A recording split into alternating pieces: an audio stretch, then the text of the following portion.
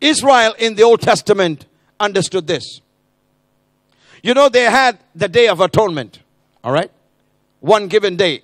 The Day of Atonement called Yom Kippur in the Hebrew. The whole nation would gather on that day for the atonement of their sins. And there were 2 goats that were used by the high priest. The blood of one goat was sprinkled on the altar. But the other goat, what about the other goat?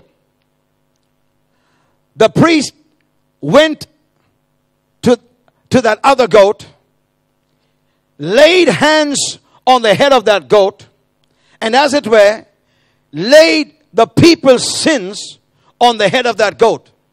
And then he confessed the people's sins on the head of that goat. Right? And that goat was then taken out and sent into the wilderness. Sent into the wilderness so far that it could never, ever find its way back. Watch this.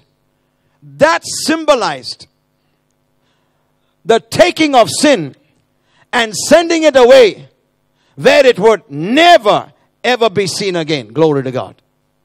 Are you getting the picture? 2 goats were taken. One goat's blood was killed and sprinkled on the altar. Was killed. The other goat was taken. The high priest laid his hands, on the goat. And when he laid his hands on the goat, he laid the sins of the entire nation of Israel for that entire year on that goat. All right? And then he would confess the sins of all the people of Israel for that entire 1 year on the head of that goat. After that was done, they would take that goat away and send it into the wilderness so far that it could never return again. That is symbolic of the taking of sin and sending it away where it would never, ever return again. Now wait, let me show you. What does this mean? Beloved, my brothers and sisters, that is exactly the word used here for forgiveness. It is the Greek word aphiamai. The word aphiamai means to send away, never to return. The Greek word aphiamai. The word aphiamai means to send away, never to return. This is going to free you once and forever today.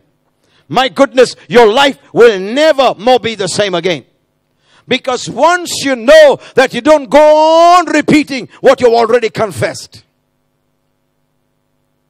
People still live as if they are connected to their sins.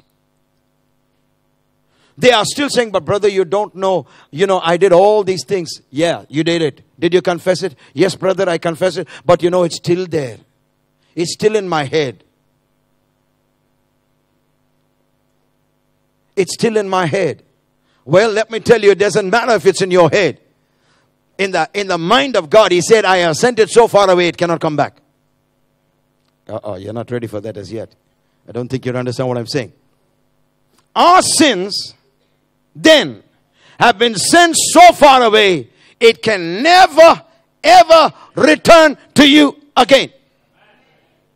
Listen, when the high priest laid the sins of the entire nation of Israel on that goat and confessed all their sins on the head of that goat, they sent the goat so far away that in no way it could ever find its way back.